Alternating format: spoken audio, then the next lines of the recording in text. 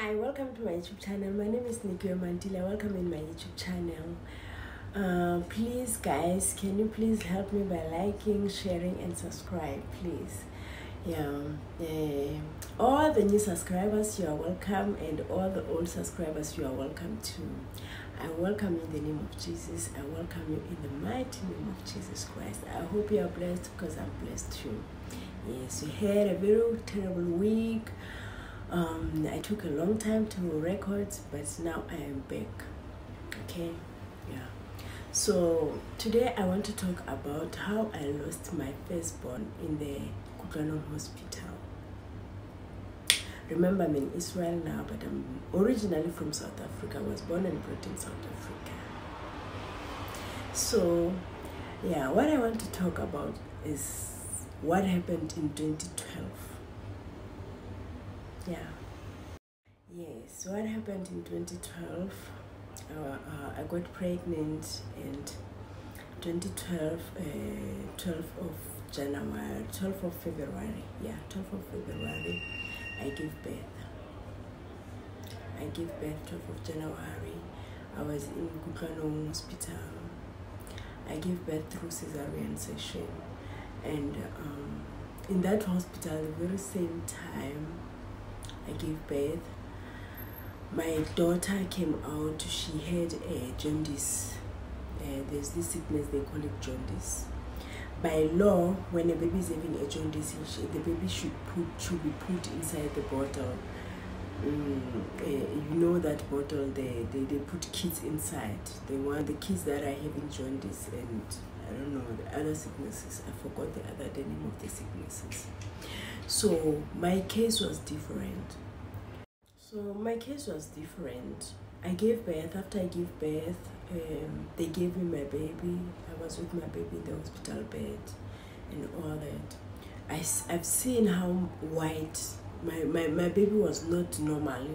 She was not bright. She was not brown. She was white. White is white. So by law, when the doctor checked the baby, the doctor must see if the baby is okay or is not okay. But what happened is they never checked my baby, and then we stayed in the hospital, and then they discharged us. When they discharged us, they said that I should go home and try be putting my baby in the sun. I don't know how is this, because in African ways I know that you cannot take out the small baby outside. In Africa, you cannot take a small baby outside. So I didn't know, I didn't even understand what was the doctor saying when he says I must put my baby in the sun. I must go through the window and put the baby in the sun. That's what made me to be so confused. I got so confused, and then I went home. When I was home, my baby started giving me, oh my god, sorry about that. My baby started giving me problems. And then I went to the clinic because I had stitches, remember. So when I went to the clinic to take out the stitches, then the nurse told me that my baby is so pale. She don't understand the color of my baby. My baby was not supposed to be that pale. But she didn't do anything. Even her, she said that I should put my baby in the sun.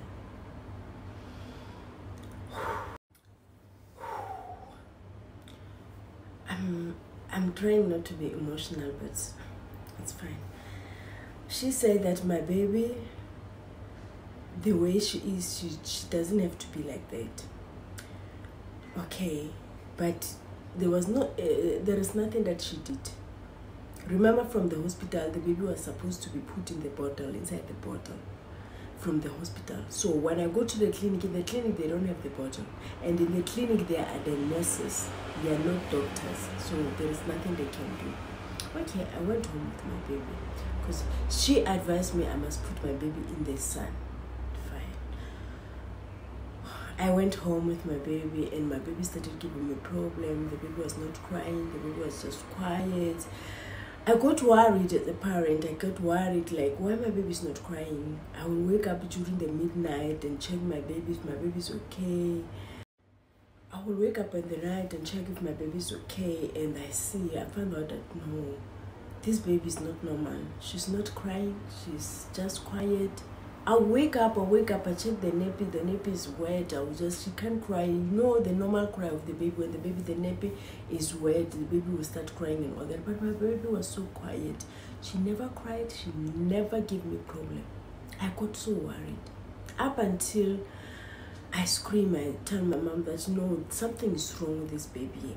I will shake the baby, I will do whatever with the baby, try to see if the baby will cry, I will pinch the baby, but nothing. The baby was so quiet.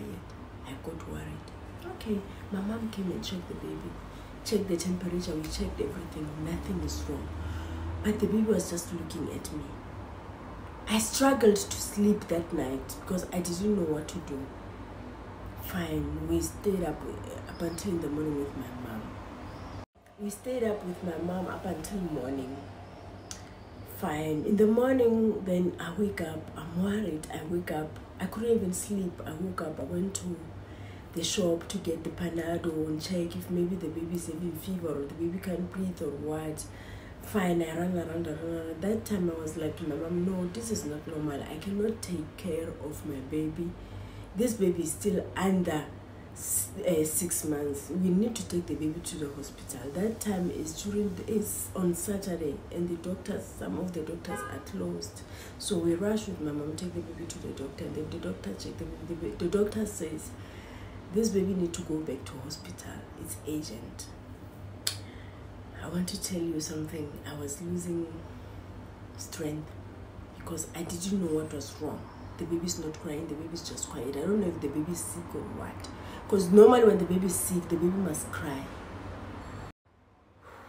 Normally when the baby is sick, the baby have to cry. But the baby was so quiet. So quiet to such an extent, like I started feeling like, no, maybe this baby is not the baby anymore. I didn't even know what to think anymore. I was so furious, confused. Remember, I'm a teenage mom. I don't know nothing about the baby. This is my first baby. Okay, we rushed to the hospital with my mom. Yeah. I don't want to cry. I don't really want to cry. We rushed to the hospital with my mom. When we're in the hospital with my mom, they attend my baby. I remember the doctor, the name is Itumeleng. I heard the guy, I knew the guy. He was my friend on Facebook. So the guy attended to my baby, put oxygen. When he put oxygen on my baby started breathing.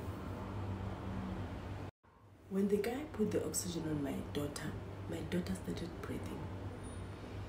The daughter breathed, and I was like, the way she breathed, I gained peace of mind. I was happy. I was telling my mom, the baby's breathing now. The baby's fine. Okay, he put the oxygen, the baby was breathing well. And then he was like, we need to put a drip, but we can't find the veins on the baby. They couldn't find the veins. That's how pale my baby was. Okay, they looked for the veins, they couldn't find, up until they had to open here. They saw the vein here, up here. They had to put the drip here, you know? So the time they have to put it, they had to take out the oxygen and put the drip. So the time they had to put the drip here, because that's where they saw the vein, up here, somewhere here. So they had to put the thing there. So they said the oxygen was disturbing them. They couldn't be able to put the drip. So they had to take out the oxygen. I want to tell you, immediately they took out that oxygen out of my baby. I was there standing in hope, praying. My mom was sitting down behind me. Me, I didn't notice. My mom was the one who noticed. Immediately when they took out the oxygen out of my daughter, my mom noticed that the baby is no longer breathing. But me, I didn't notice. And that was it.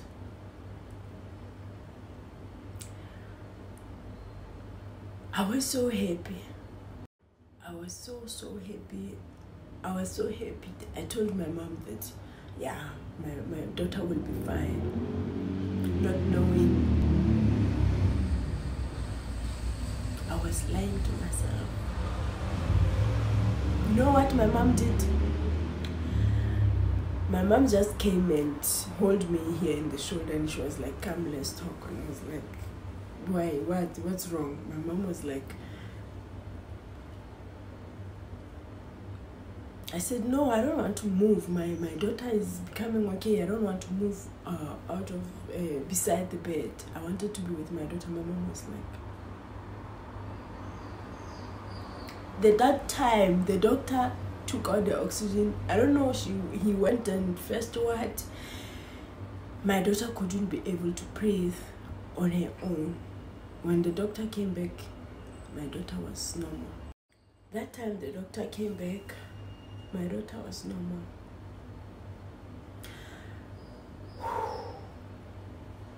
Funny enough, I didn't even notice when my daughter took her last breath. I was there looking at her, but I couldn't notice. My mom's the one who noticed. Me, I was just happy that, because since I've seen how she was breathing, I was happy that my daughter is regaining her strength. I was overjoyed up until the doctor came and took out the oxygen out of her mouth.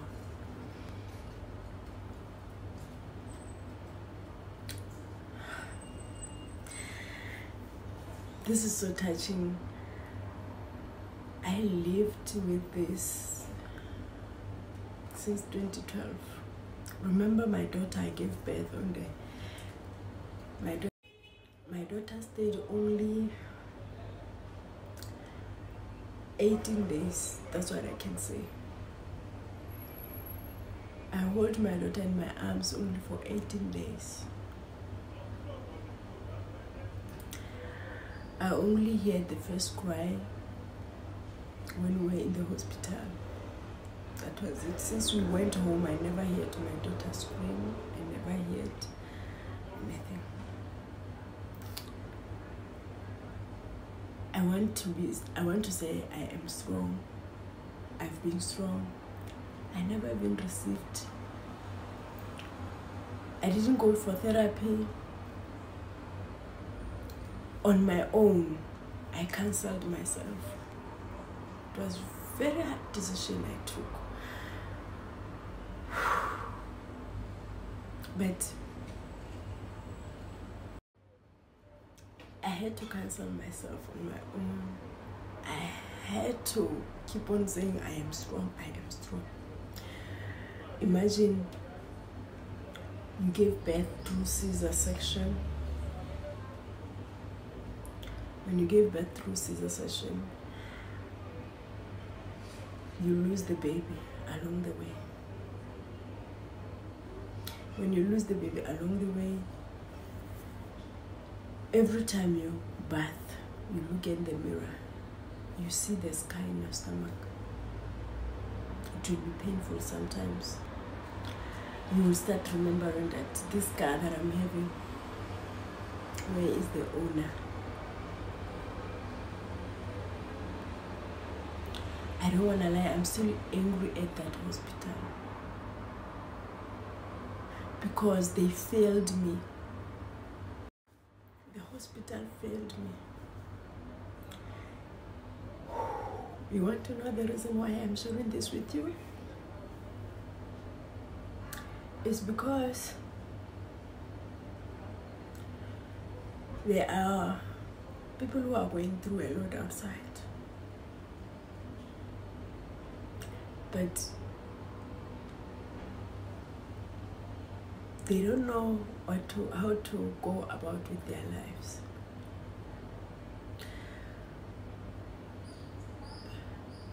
They really don't know how to go about with their lives. My point for me to make this video is to advise each and everyone who's going through a lot that don't see us smiling outside thinking that we are okay. Yes, I'm fine.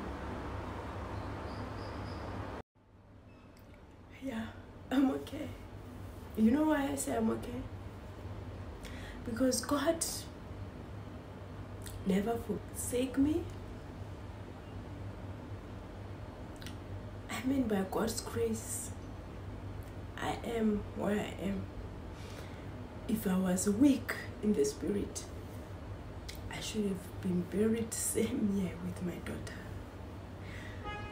But because God has a plan for our lives, I never give up in life. I never give up. I've never went to any counseling. I know nothing about counseling. I counseled myself. Sometimes I will sit alone and cry. I will sit alone and cry.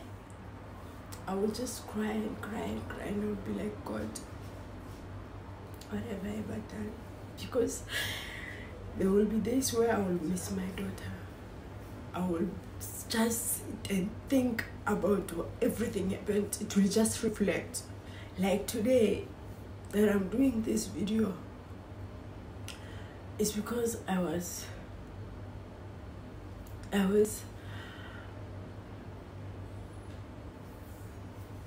just sitting thinking today about my life, how far I have come, and where I am today. By the special grace of God, God blessed me with another daughter. Because by the special grace of God, He blessed me with a daughter. Because I prayed, I asked God, I bought my daughter clothes. There is still you. What should I do with these clothes? I need them. And God answered my prayers. He blessed me with a daughter. That's why I call my daughter.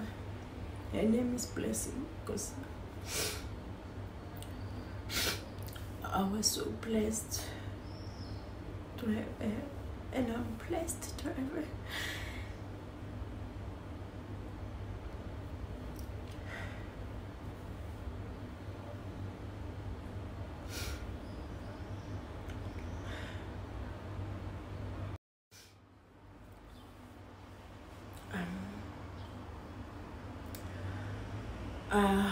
I don't really know what to say, but I just want to say, yeah, I have kids now. I have a boy and a girl. And what I can say is, I thank God for everything that I went through. Because if I didn't go through that, maybe I was not going to be this strong. I can call myself a strong soldier of God. There are people who out there, they can't survive. Others, they are in depression. Others, they are taking antidepressants. I never took nothing. I kept on praying. I never took nothing. I kept on praying. Prayer was my medicine. That's what I can tell you. So I want to say to people who lose hope sometimes, at the end of the channel, there is light. There is light. God will never give you a burden that you cannot carry. Every battle in your life, God knows each and everything about it. Do not doubt God. Sometimes we go through a lot to such an extent that you question God, why me? Than saying why me, say God, me. My advice is than you saying, God, why me? It's best you say, God, yes, me. Because that's the time God wants to bless you.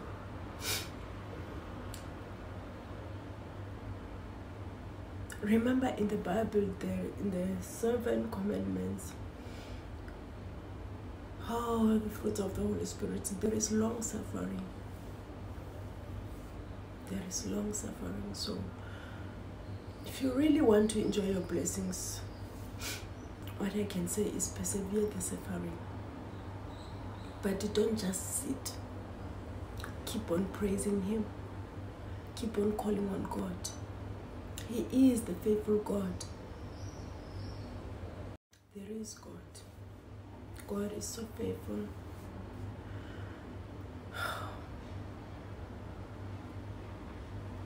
He is so faithful. What you just have to do, increase your faith in God. God doesn't want someone who's having a faith that is small as seed. God doesn't want you to shake when it comes to Him. God wants you to stand on your ground and say, He is the living God. He is God who watches over us. He is God who blesses us. He is God who remembers us in darkness. In pain, God is always with us. I wanted to be bitter for the hospital, but I remembered God doesn't enter the heart that is bitter. God doesn't visit a heart that is bitter. Open your heart and accept Lord Jesus as your Lord and personal Savior. Ask Him to strengthen you every day of your life. I couldn't make it on my own if it was not of God. I couldn't make it on my own if it was not of the living God. That's why I praise Him day and night. Even when I'm down, I keep on saying God is faithful. Don't lose hope. We all go through a lot for the reasons. Thank you. Lord Jesus is the answer. Jesus is really the answer. And there is no one like Him. There is none like Jesus. There is none like Him. He's the Alpha and Omega. He's the beginning and the end. Whatever you ask from God, even if it doesn't give you at your own time, your request, God doesn't forget. Everything comes at the right time. Normalize praising Him in sicknesses, in disease, in poverty, in darkness. Say, God, you are my Lord and my personal Savior. Hi, welcome to my YouTube channel. My name is Nikki Mantila. Welcome in my YouTube channel. Please guys, can you please help me by liking, sharing and subscribe, please. All the new subscribers, you are welcome, and all the old subscribers, you are welcome too.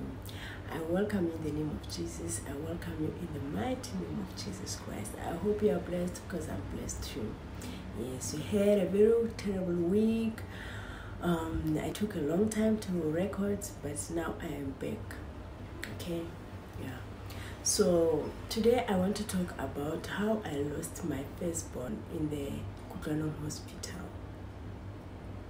Remember, I'm in Israel now, but I'm originally from South Africa. I was born and brought in South Africa.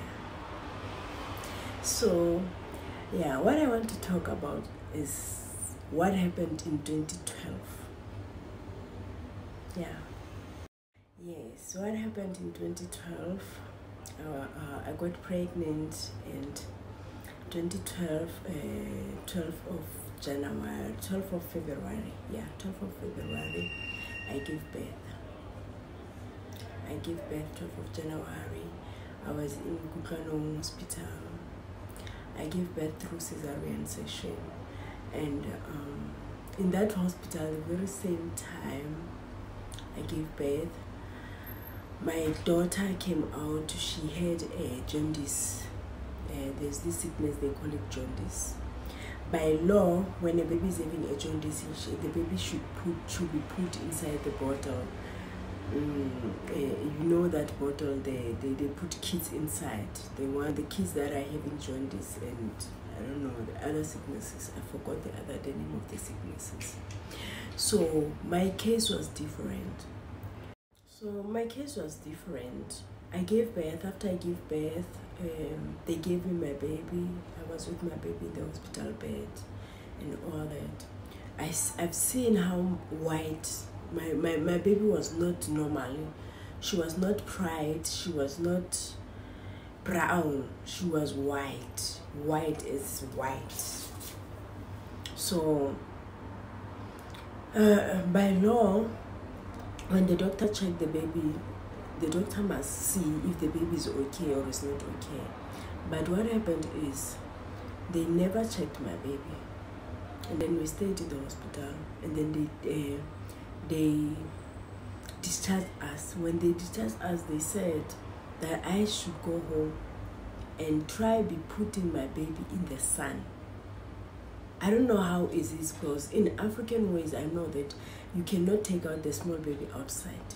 In Africa, you cannot take a small baby outside. So I didn't know, I didn't even understand what was the doctor saying when he says I must put my baby in the sun. I must go through the window and put the baby in the sun. That's what made me to be so confused. I got so confused, and then I went home. Yeah, when I was home, my baby started giving me, oh my god, sorry about that. My baby started giving me problems. And then I went to the clinic because I had stitches, remember. So when I went to the clinic to take out the stitches, then the nurse told me that my baby is so pale. She don't understand the color of my baby. My baby was not supposed to be that pale.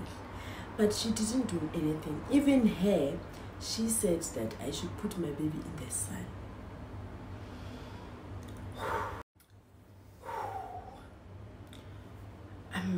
I'm trying not to be emotional, but it's fine. She said that my baby, the way she is, she doesn't have to be like that.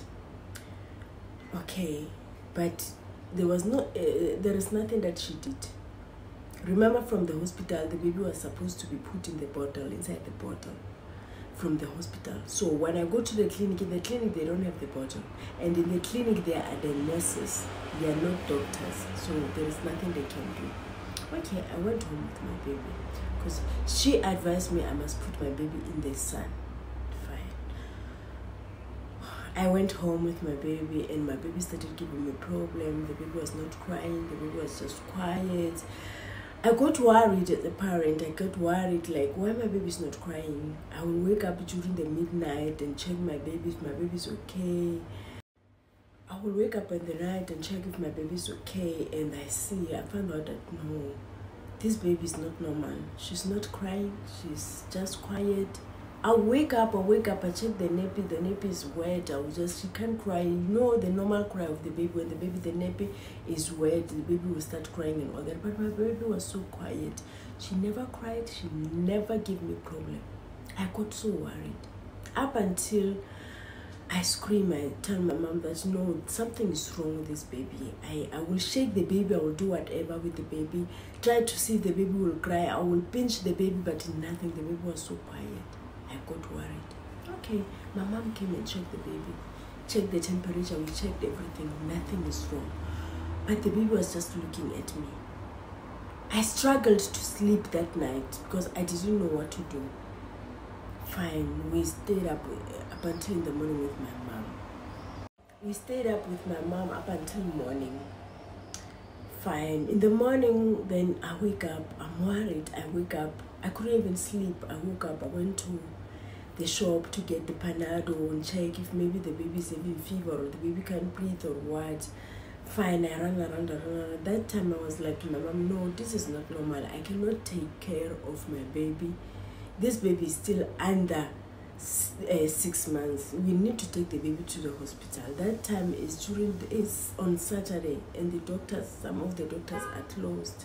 So we rush with my mom, take the baby to the doctor, and then the doctor check the baby. The doctor says this baby need to go back to hospital. It's urgent.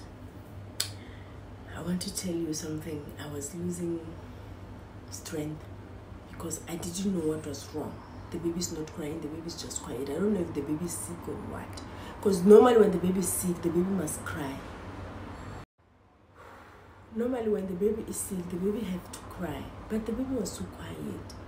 So quiet to such an extent, like I started feeling like, no, maybe this baby is not the baby anymore. I didn't even know what to think anymore. I was so furious, confused.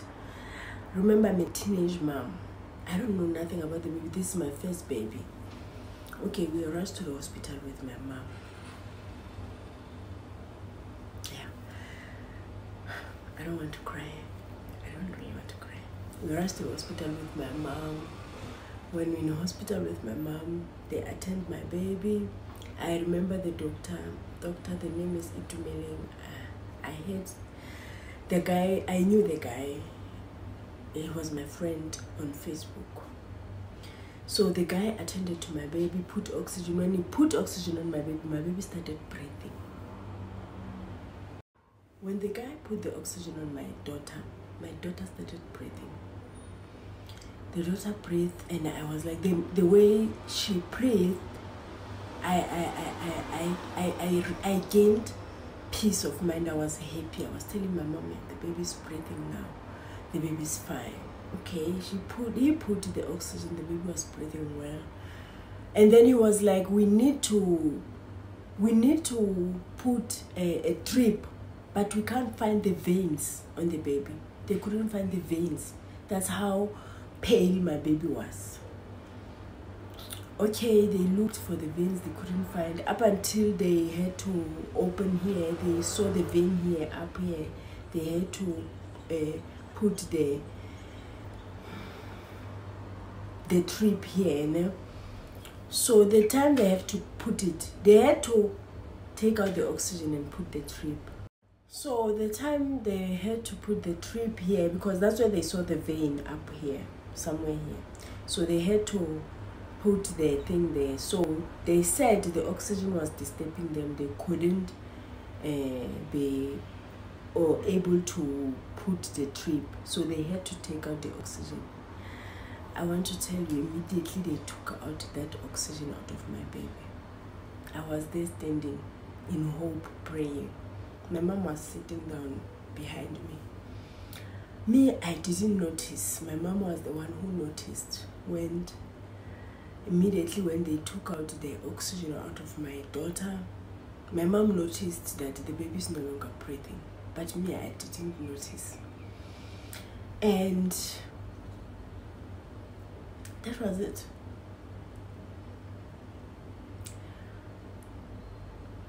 I was so happy.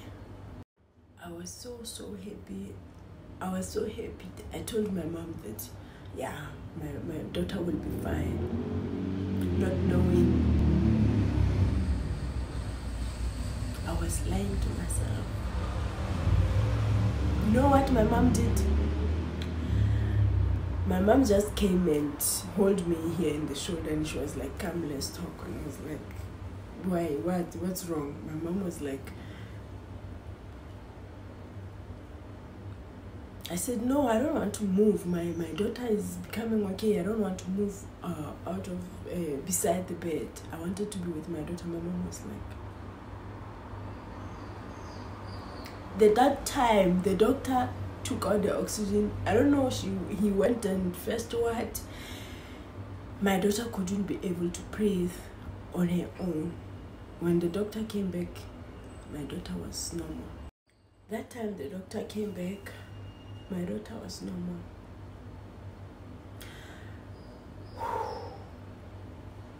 Funny enough, I didn't even notice. when my daughter took her last breath, I was there looking at her, but I couldn't notice. My mom's the one who noticed. Me, I was just happy that, because since I've seen how she was breathing, I was happy that my daughter is regaining her strength. I was overjoyed up until the doctor came and took out the oxygen out of her mouth.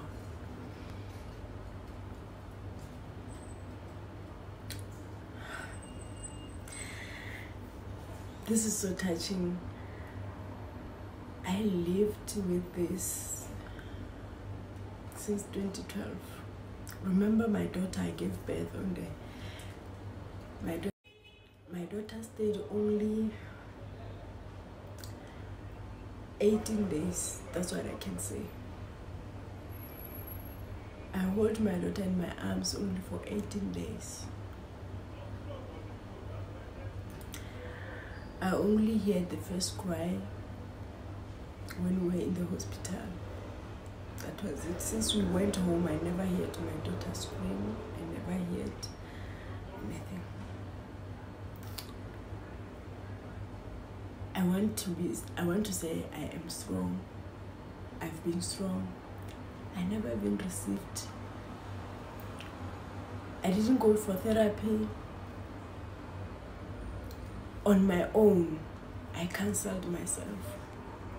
It was a very hard decision I took. But I had to cancel myself on my own. I had to keep on saying, I am strong, I am strong. Imagine you gave birth through Caesar section. When you give birth through Caesar section, you lose the baby along the way. When you lose the baby along the way, every time you bath, you look in the mirror, you see the scar in your stomach. It will be painful sometimes. You will start remembering that this scar that I'm having, where is the owner? I don't want to lie, I'm still angry at that hospital. Because they failed me. The hospital failed me. You want to know the reason why I'm sharing this with you? It's because there are people who are going through a lot outside. But they don't know how to go about with their lives.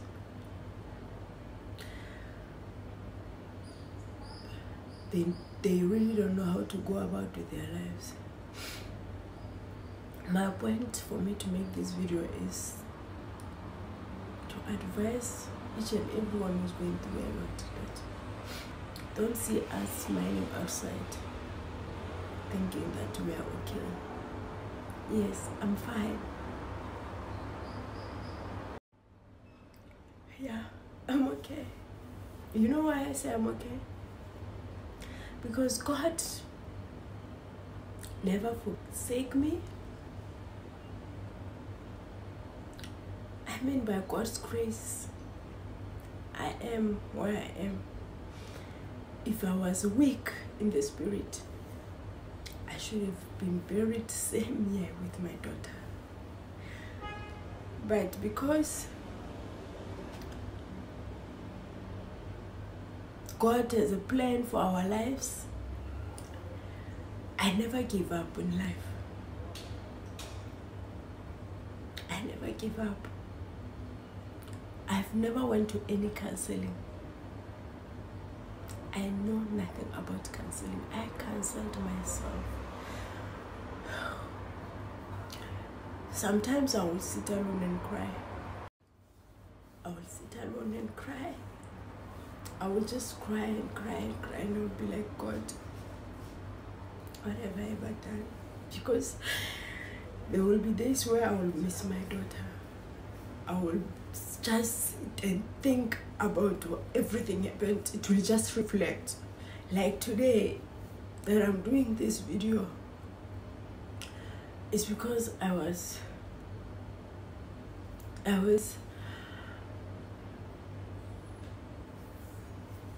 just sitting thinking today about my life, how far I have come, and where I am today. By the special grace of God, God blessed me with another daughter, because by the special grace of God, He blessed me with a daughter, because I prayed, I asked God,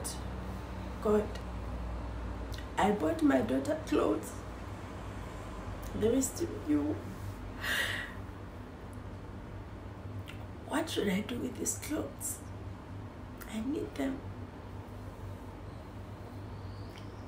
And God answered my prayers. He blessed me with a daughter. That's why I call my daughter. Her name is Blessing, because I was so blessed to have her, and I'm blessed to have her.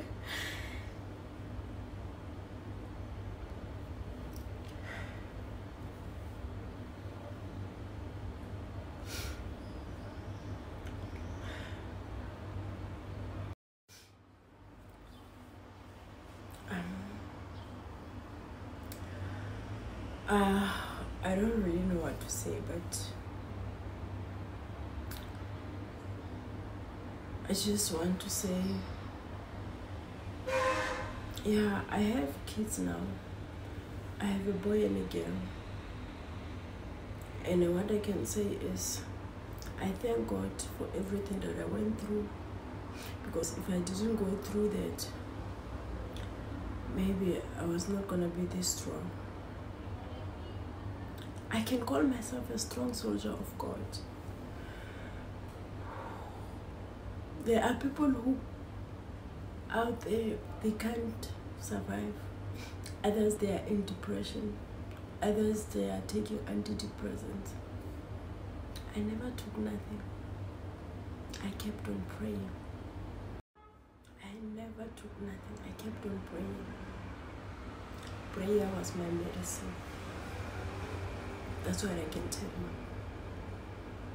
So I want to say to people who lose hope sometimes, at the end of the channel, there is light. There is light. God will never give you a burden that you cannot carry. Every battle in your life, God knows each and everything about it. Do not doubt God. Sometimes we go through a lot to such an extent that you question God, why me? Than saying why me, say God, me. My advice is, than you saying God, why me? It's best you say God, yes, me. Because that's the time God wants to bless you.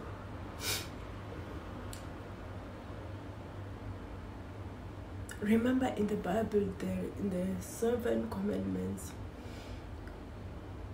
the fruits of the Holy Spirit, there is long suffering. There is long suffering. So if you really want to enjoy your blessings, what I can say is persevere the suffering. But don't just sit. Keep on praising Him. Keep on calling on God. He is the faithful God. There is God. God is so faithful.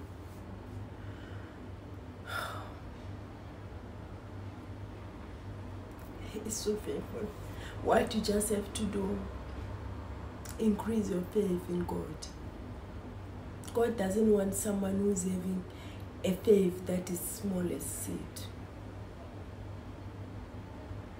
God doesn't want you to shake when it comes to Him. God wants you to stand on your ground and say, He is the living God. He is God who watches over us. He is God who blesses us. He is God who remembers us in darkness. In pain, God is always with us. I wanted to be bitter for the hospital, but I remembered God doesn't enter the heart that is bitter. God doesn't visit a heart that is bitter. Open your heart and accept Lord Jesus as your Lord and personal Savior. Ask Him to strengthen you every day of your life. I couldn't make it on my own if it was not of God. I couldn't make it on my own if it was not of the living God. That's why I praise Him day and night. Even when I'm down, I keep on saying God is faithful. Don't lose hope. We all go through a lot for the reasons. Thank you. Lord Jesus is the answer. Jesus is really the answer. And there is no one like Him. There is none like Jesus. There is none like Him. He's the Alpha and Omega. He's the beginning and the end. Whatever you ask from God, even if it doesn't give you at your own time, your request, God doesn't forget. Everything comes at the right time. Normalize praising Him in sicknesses, in disease, in poverty, in darkness. Say, God, You are my Lord and my personal Savior.